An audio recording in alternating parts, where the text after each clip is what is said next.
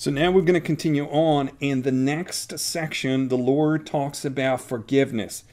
And it says, in witnesses. So again, look at the sequences. The numbers go 1 and 1. That's 11 Shemitah. Okay? And then 2 and 2. And then 3 and 2. There it is. It's the 22 and the 32. We've known this number very clearly. Go back to the calendar series. Go back to the updated timeline series. And so then we know that we're talking about 7 plus 3 equals 10. That's in the Job 1 verses 2 and 3, which is 23 right there. As well as in the Daniel 7:20, when we talk about the 10 horns, 3 of which were taken out. So we're left with 7. So we have the 7 plus 3 equals 10 sequence in the 11th Shemitah cycle. And that will run inside this block of time, which is 22 to 2032. So in verse 20, the Lord says, "For where 2 or 3 are gathered together in my name, there I am in the midst of them." That's the 2 and 3. That's 23 is saying where 2 or 3, meaning in 23 is the gathering. Okay? And we talked about that in the window idea. And then that's when we introduced the idea of 7, when Peter says 7 times, and the Lord says, 7 times, but 70 times 7. So it's really showing us here the sequence that it will start in 23, and we can again check Leviticus 23 and what? Verses 22 to 32. This is really incredible. This is where he talks about the Sabbath, the 7 days. So we're right about this idea of 23, which is connected to 7. But it's 7 and 7, which we know has to do with 7 as the years of the wedding. That's Luke 2:36. And then 7 plus 7 is 14, which when we add it to the 70, we get to the 84. That's Anna, which we know very well, 2:36. And Anna wraps it up with the breakdown of the timeline that we've been talking about so far. So what's even more incredible is that 84 actually matches, we're going to see that in a second, the story of the flood. Okay, we're going to get there in a second. The Luke 2:36, which lines up 2 and 3 for 23 again, gives us into the idea of the 12 hours in a day.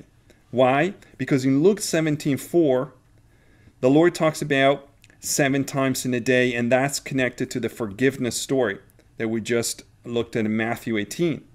That connects us into, or in there, 12 hours in a day. 12 hours in a day means that 12 hours times 60 for the minutes gives us 720. For the night, it's the same. So 720 for the day, 720 for the night equals 1,440. And 1,440 Greek stands for Abdol Mekonta, which means 70.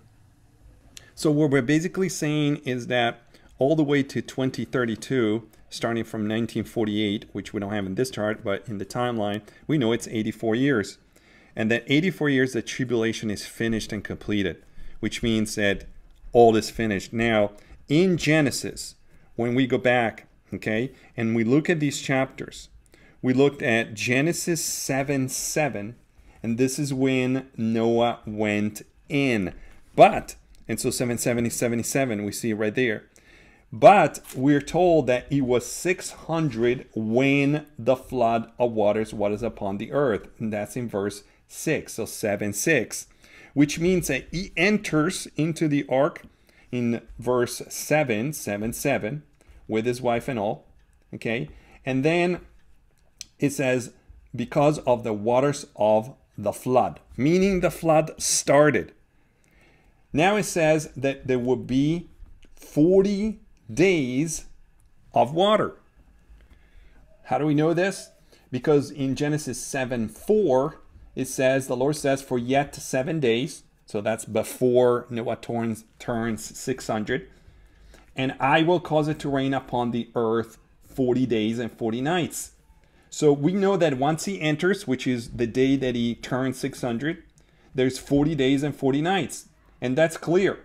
And in fact, it says in verse 10, and it came to pass after 7 days that the waters of the flood were upon the earth. So it's clear.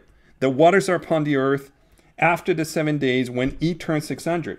But then what happens? In verse 11, it says, in the 600th year, So he's already turned 600 of Noah's life in the second month, okay? And the 17th day of the month, the same day where the fountains of the great deep broken up, which means there is a second set of waters coming in after the first 40 days.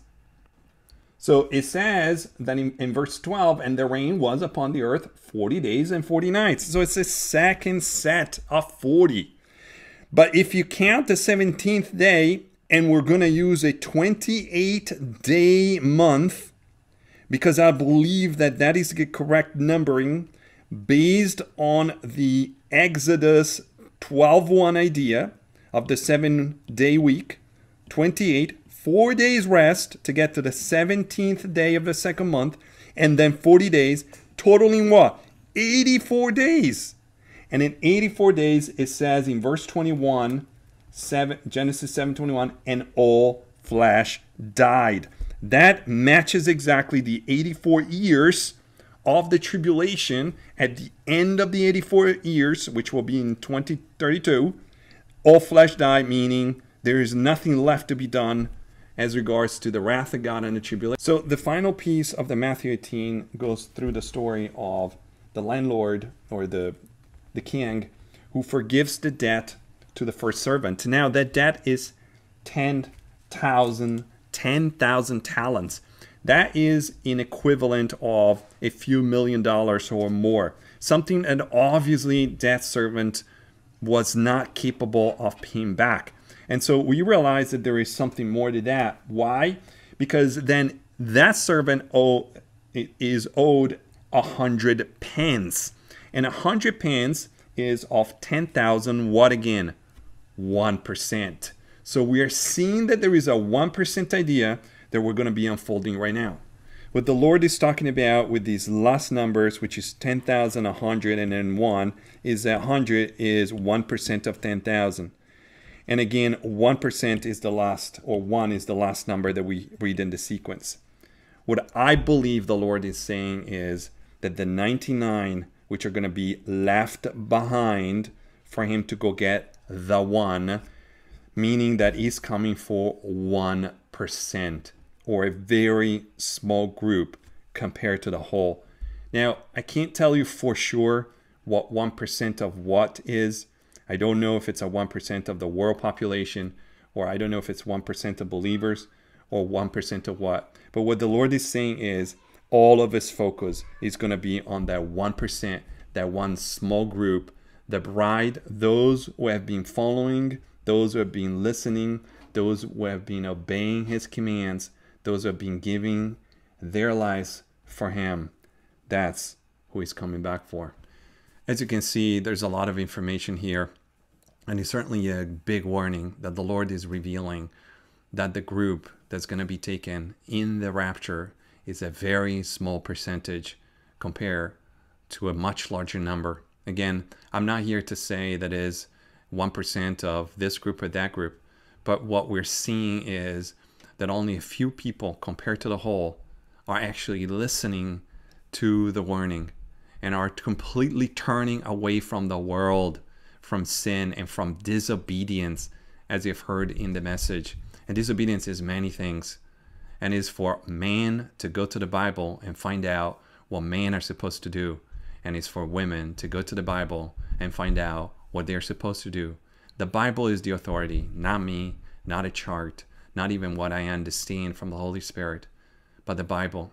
I recommend and invite you to stay in love for one another. Go to the Bible, stay in prayer, seek the Lord with all your heart. There is no time. And please, if you can, join the class if you're in this area, because I really want to share as much as I can so that you can share it with others. May the Lord bless you and protect you. In Jesus' name, amen.